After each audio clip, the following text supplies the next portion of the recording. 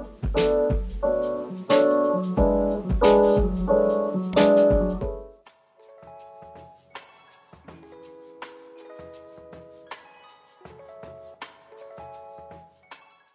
y'all, welcome back to my channel.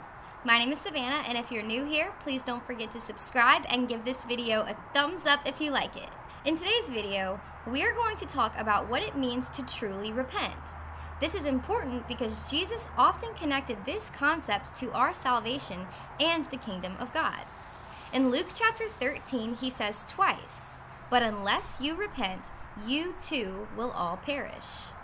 In Mark 1, Jesus came to Galilee preaching the gospel of the kingdom of God and saying, "The time is fulfilled and the kingdom of God is at hand.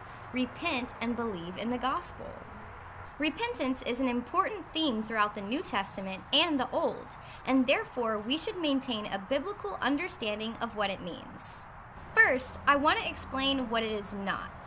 Repentance is not asking for forgiveness, confessing your sins, saying you're sorry, or feeling bad about sin. Now don't get me wrong, true repentance will often result in these things, but this is not actually what it means to repent.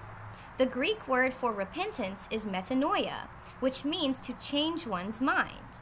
But I want to make it abundantly clear that this is not just a mental decision or an intellectual judgment, but metanoia has to do with the changing of one's mind with respect to one's behavior. We really see the biblical meaning of this term when we look at the Hebrew word for repentance, which is teshuvah, and is derived from the verb to return.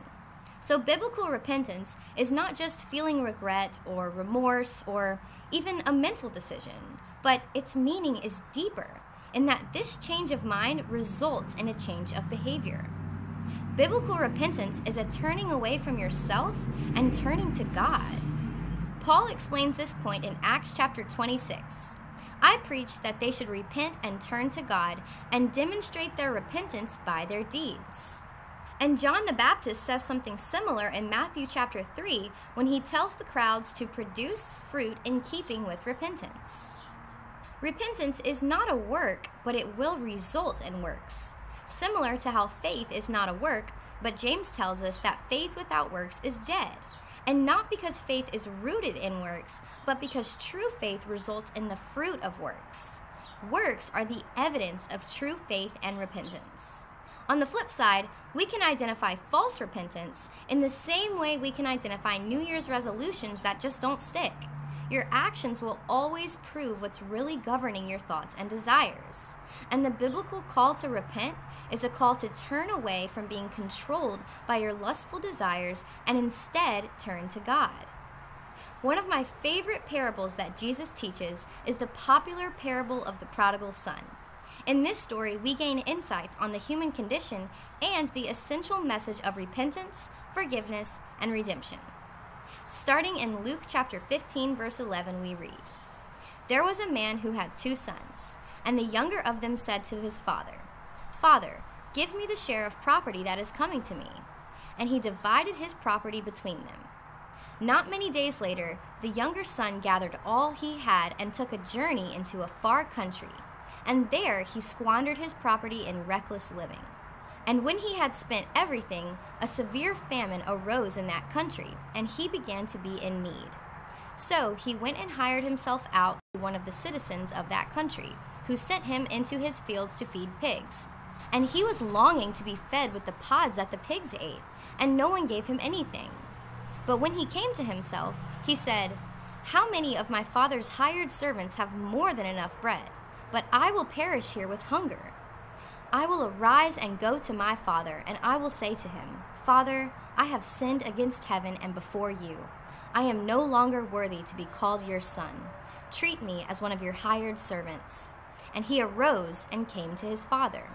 But while he was still a long way off, his father saw him and felt compassion, and he ran and embraced him and kissed him. And the son said to the father, 'Father, I have sinned against heaven and before you. I am no longer worthy to be called your son.' But the father said to his servants, 'Bring quickly the best robe and put it on him, and put a ring on his hand and shoes on his feet, and bring the fattened calf and kill it, and let us eat and celebrate. For this my son was dead and is alive again. He was lost and is found." And they began to celebrate. This beautiful story is so telling of what Jesus means when he calls us to repent. In the beginning of the story, it's clear that the son has his mind set on living recklessly. Hence why he asks for his inheritance early and then proceeds to leave home and spend all of his money on this lifestyle. Well, when unfortunate circumstances arise and he finds himself wishing he could eat the pig's food, he clearly changes his mind and regrets everything he did. And then what does he do? Does he stay there in his misery, cry, and feel sorry for himself? No, he got up and returned to his father. This is what true repentance looks like. And this story depicts what really happens when we turn away from ourselves and turn to God. He welcomes us with open arms and celebrates. One more point is that repentance is a gift from God. We can't make this happen on our own, but God can give it to us, and he wants to. 2 Peter chapter 3 says, "Instead, he is patient with you, not wanting anyone to perish, but everyone to come to repentance." If you truly want to abandon your sinful desires and turn to the Lord so that he can give you his desires, humbly approach his throne and ask him for it. If this is really what you want, he will give it to you. And not because you've earned it, but because it aligns with his very own will, and because he is rich in mercy.